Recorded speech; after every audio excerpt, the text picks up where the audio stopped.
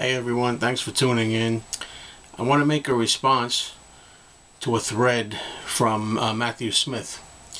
And I'm sorry it took me a while to get started, Matt, but a lot of things going on, and I'm trying to catch up with some of the threads, contests, whatnot that I've been wanting to make. When I first heard about this subject, which was pick 10 perfect songs, I don't know why it struck me as kind of hard, because I thought to myself that, I mean, what does perfect song mean, really? Does it just mean a song that you like a lot? Because, of course, if it's a matter of what songs do you like, I mean, there's thousands of them. But try to take a little time to think of songs that are perfect in the sense of everything about it works, and when it's over, you're really left thinking, wow, you know, that wasn't just a good song, but it really left you with a kind of impression. And that's how I came up with these choices. Now, most of the ones I picked here are from the 1960s, and a few from the 1970s.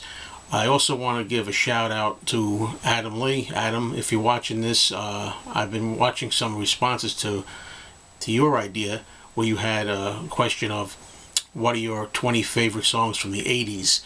So I'm going to do that too. Just give me some time on that one. I'm going to really get that together. I'm probably going to do it the next week or so.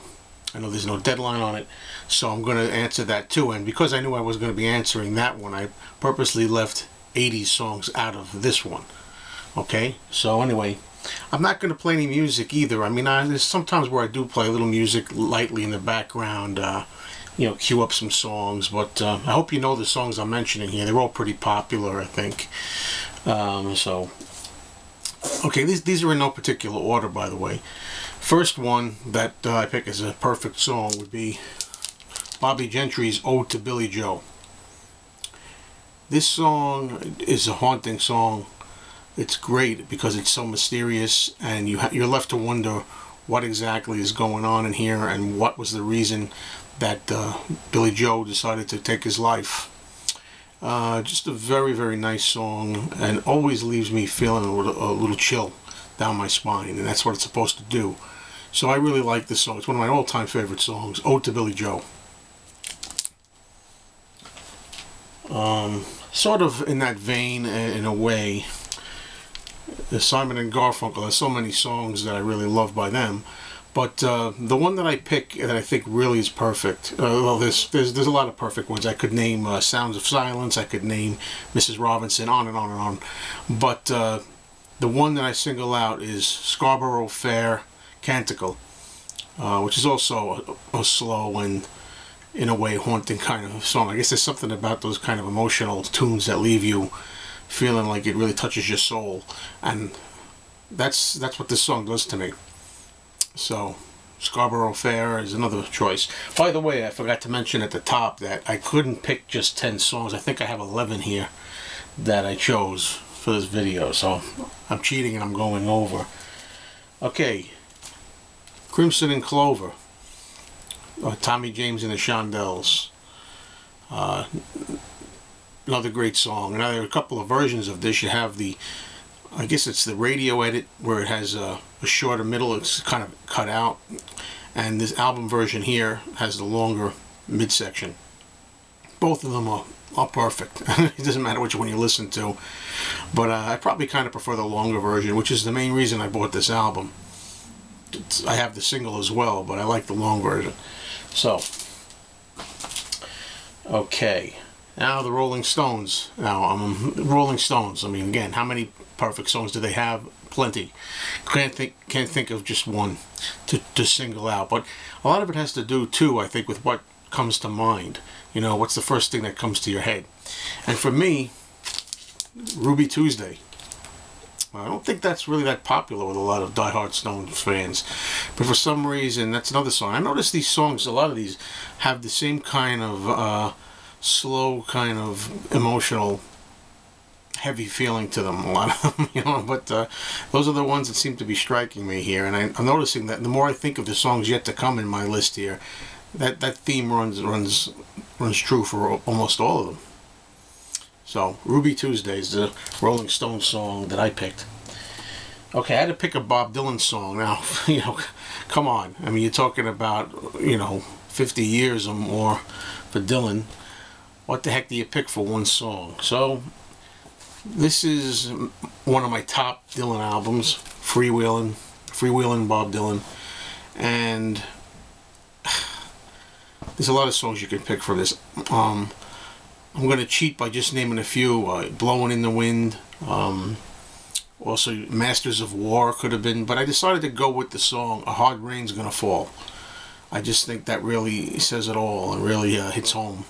Very powerful lyrics in it and leaves you with a real,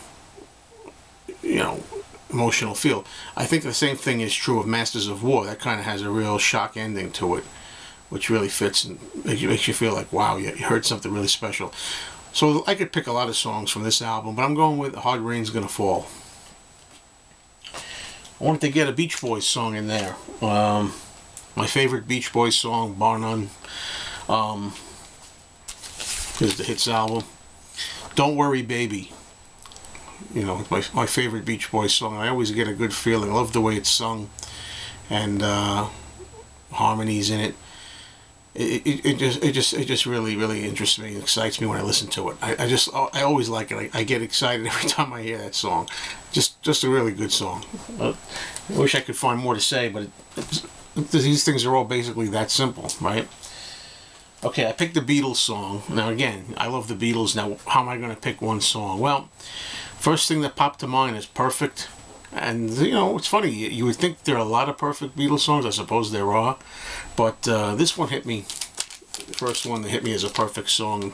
Closing track on the album. A Day in the Life.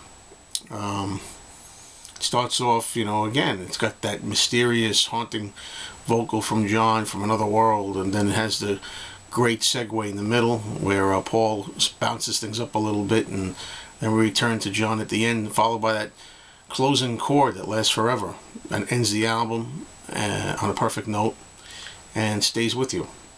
A Day in the Life. So that's my Beatles pick. Okay, I got a few more here.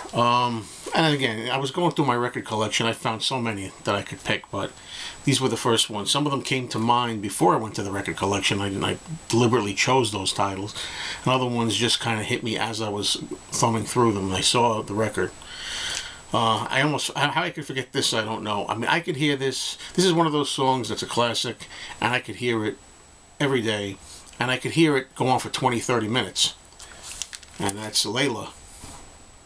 Derek and the Dominoes, Eric Clapton. Song Layla. I can't get enough of it. I really wish it was longer. The guitars in there, just amazing. It's just an amazing song. Okay, wanted to pick a Led Zeppelin song. There's a lot of them, again, that I could find as perfect, but is it any surprise which one I go? This is my favorite Zeppelin album, fourth album, and Stairway to Heaven. I mean, that's not very original, I know, but are there really many more songs as perfect as Stairway to Heaven? I mean, that's just bliss all the way through. And then I started thinking about Fleetwood Mac with Stevie Nicks, Lindsey Buckingham, and there's a toss-up between a few songs, but I went for Landslide, the version of Landslide, the first one, I guess it's the first one, right, from this album, Fleetwood Mac, self-titled. Landslide is a beautiful song, really makes you feel special. Again, it's another one that's bittersweet, A lot of bittersweet songs here. That's what I'm in the mood for. Well, I think that was 10, but I had this other one pulled out, and it was a little different. It was a little unusual, not one you would expect to be heard. So I picked this one along with it to make it 11. And that's the Ozark Mountain Daredevils. They had a hit, Jackie Blue. And I love that song. Great radio song. And loved the way it's sung. For the longest time, I thought it was, when I was a kid, I thought it was sung by a female. I didn't realize it was a male until I got older. But I love that song. What can I say? It's a great song from the 70s and the Hit Parade. And again, it's kind of like one of those, using the same adjectives, folks, haunting, melodic songs that stay with you emotionally. Anyway, Matt, I'm sorry it took so long to get this response done. I was trying to think of what could be perfect songs, and I think I'm satisfied with the result.